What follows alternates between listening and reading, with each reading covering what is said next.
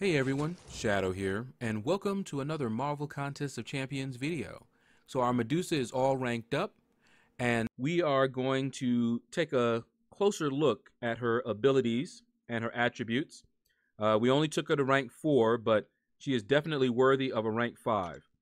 So here are her attributes here, and we'll switch over to percentages so you can take a look there for the purposes of comparing her to other champions.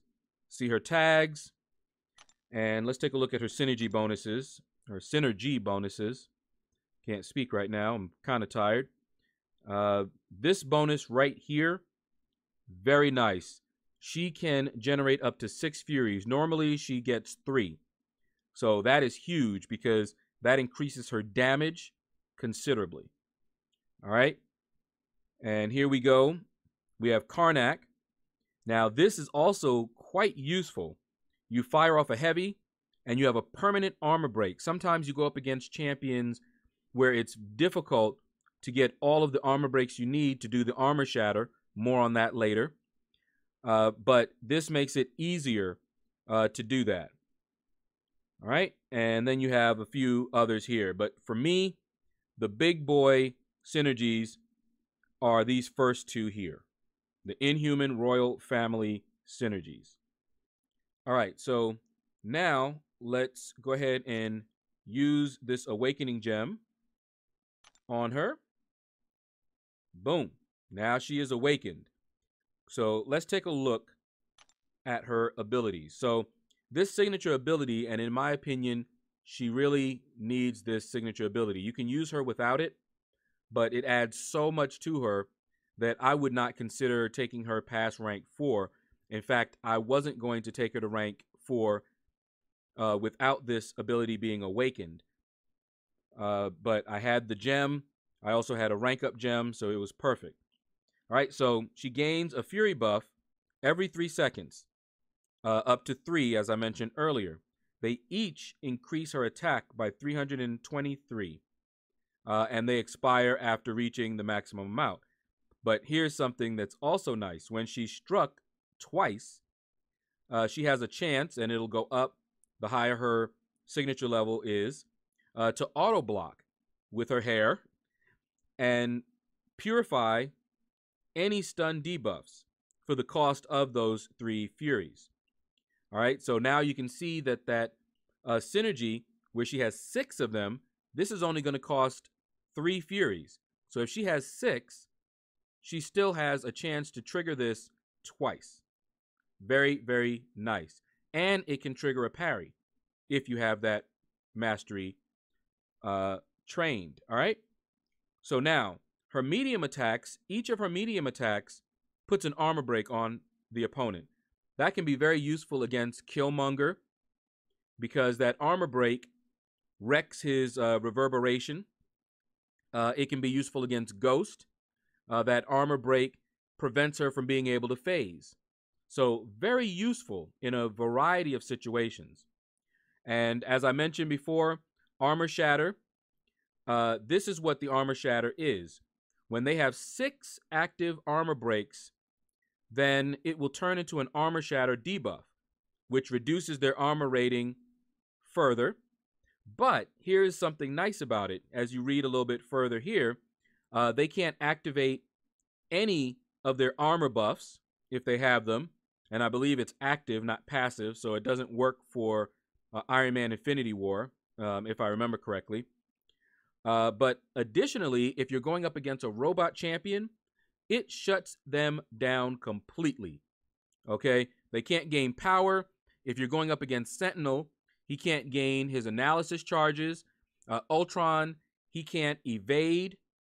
So it shuts him down. That ability accuracy, it shuts him down 100%. That's something that a lot of people may have missed when reading this. It reduces their ability accuracy and power gain. So no power gain, no auto evading, no analysis charges, none of those things. Okay? Now, critical light attacks, if she gets a crit, it inflicts a bleed. And all heavy attacks, same thing. All right? Very, very nice. And here are her specials. So that special 1 is a 4-hit combo, each one breaking the armor. Now remember that you need 6 in order to put up an armor shatter. So if you have that Karnak synergy, all you have to do is hit a heavy, hit another heavy, and then fire off a special one, and you've got armor shatter. What you have to do without the synergy is you have to build up your armor breaks. You know, do like a medium, and then fire off that special one. All right, so you can still do it, just have to do it a little bit differently if you don't have the synergy. All right, special 2 is a 10-hit combo. I often get caught by this thing, but she has a 10-hit combo. Each hit has a 60% chance to inflict a bleed if armor shatter is active. So if you fire off that special 1 when she already has 2 armor breaks on the opponent, so you get that armor shatter, then build up to a special 2, it's going to do a lot of damage. And it will stun the opponent if you have the armor shatter up. Now you can fire off a special 2, it's still going to do a lot of damage. It's just more if you have armor shatter. And the special 3 inflicts an armor shatter for 35 seconds. That is huge. So when you're going up against, say, the Ultron in Act 5, the final boss, if you look on my channel, you'll see that I use my 4-star Medusa against that one. And you'll see how you would need to fight with this Medusa. But you can just cycle those special 3 attacks, keep the armor shatter on them. And if you're aggressive enough, you can have 2 armor shatters. And so you will be doing even more damage. They will overlap.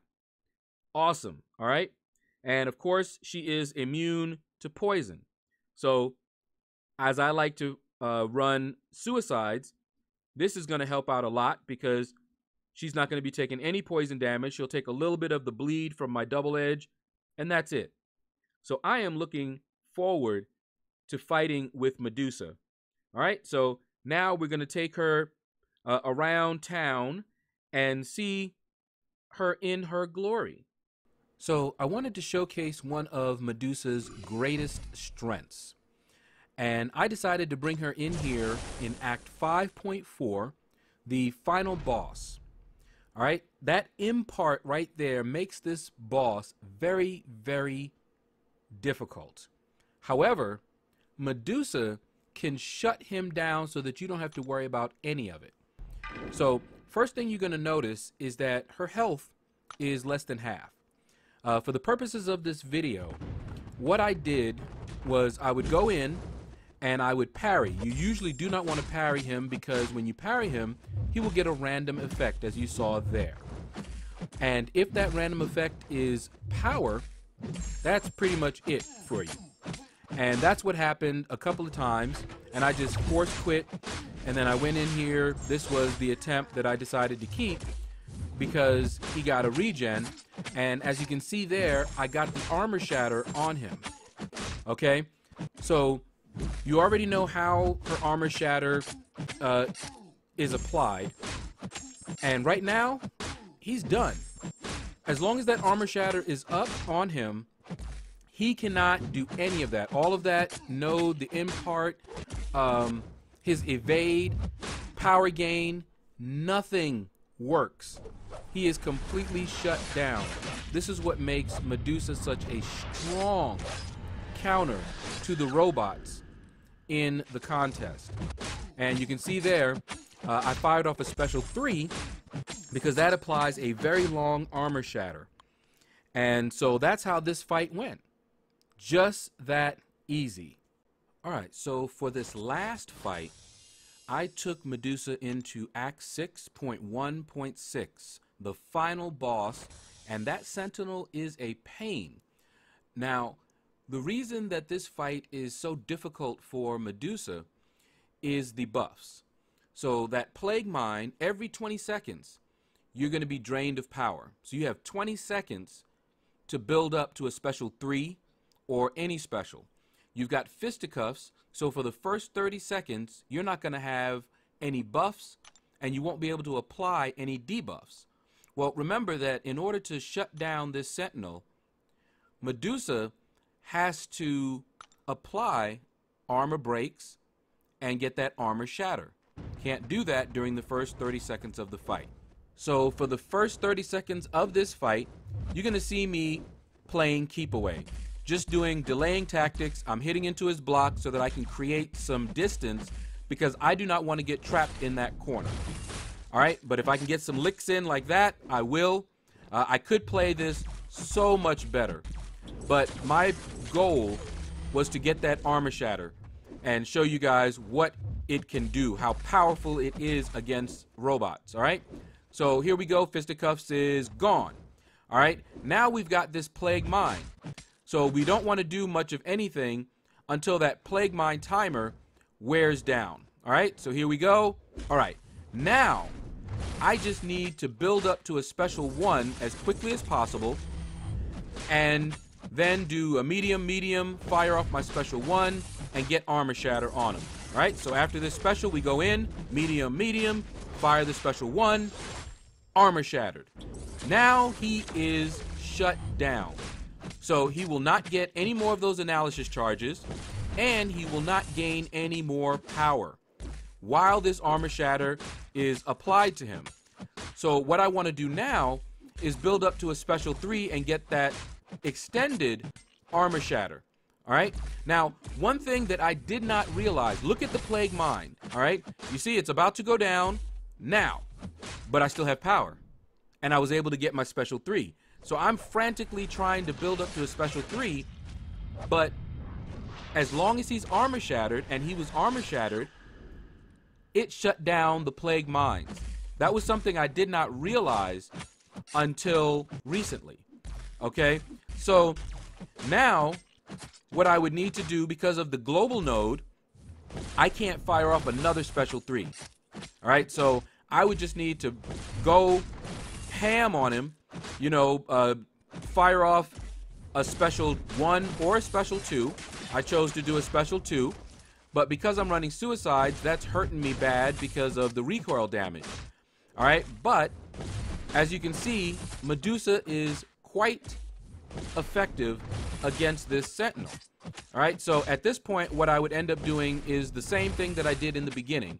Wait for Plague Mines to drain, okay? Then I would build up to a special 1, and then do a medium, fire off the special 1, which of course with my health low like that, I can't do. All right, that's because I'm running suicides and I'm not good at intercepting him. But hopefully you've seen what Medusa can do. All right, so that's gonna do it, guys. Click like, subscribe, leave a comment. Let me know what you thought about this video. And you all have a blessed day.